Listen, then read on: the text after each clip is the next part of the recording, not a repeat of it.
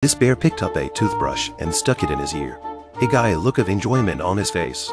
He took out the toothbrush and looked at the two earwaxes. He stuck his tongue out and licked it. The taste was so strange.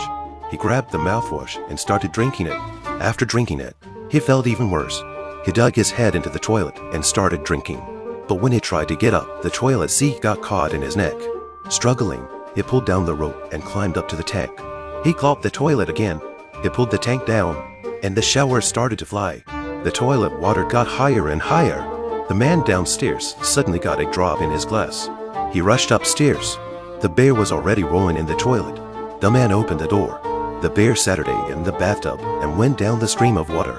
In front of everyone, he took off his hat in embarrassment. Everyone looked at him in amazement. He is Saturday in the egg in sadness. Looking out the window, he was homesick. But he was looking for an explorer in the city, who was very important to him. He was always in trouble, but he had his moments of valor. This bear was running down the road on a skateboard. One day in an antique store, a thief was stealing a wallet. In his nervousness, he accidentally dropped one, thinking he lost it. The bear picked it up and tried to return it to him. The thief ran away nervously.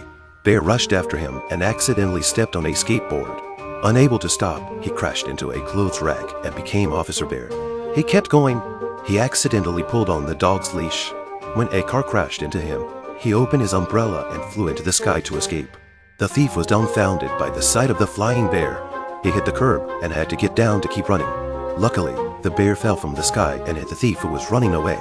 As a result of the collision, the thief's wallet fell out. Before he could get up, the police arrived and arrested him. The students upstairs cheered for Officer Bear. But it didn't last long. Bear got into trouble again and made a mess of the house. Sadly, he left the house and searched for an explorer. There was a big fire down the pipe.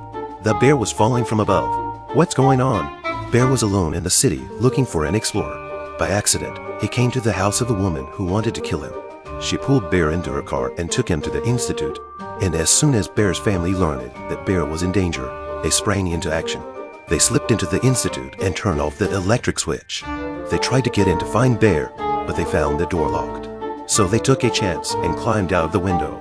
There was a scare, and he made it to the front of the room where the bear was.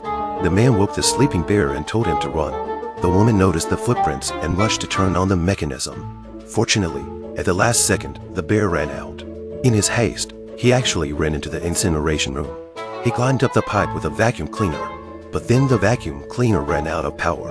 At this dangerous moment, the family arrived and saved him. They hugged each other happily. They lived happily ever after.